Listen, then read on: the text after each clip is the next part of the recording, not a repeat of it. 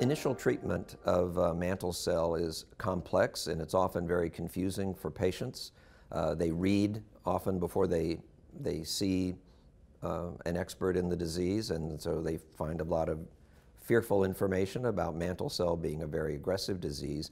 But in fact, about 20% of newly diagnosed mantle cell patients have an indolent, very slow growing form of the disease and may not require initial treatment at all. They can just be observed and have an assessment of what the pace of disease is and treat them when they're clearly progressing or becoming symptomatic.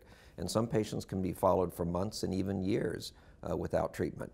For those who require treatment, then it's an equally complex discussion about are they patients who should consider more intensive induction and a stem cell transplant, an autologous transplant consolidation in the front line, with the aim of getting a very deep and durable remission and control of the disease, although it's not a curative treatment, versus a non-transplant approach where you might use a chemo-immunotherapy backbone, such as bendamustine rituximab, potentially followed by maintenance rituximab therapy.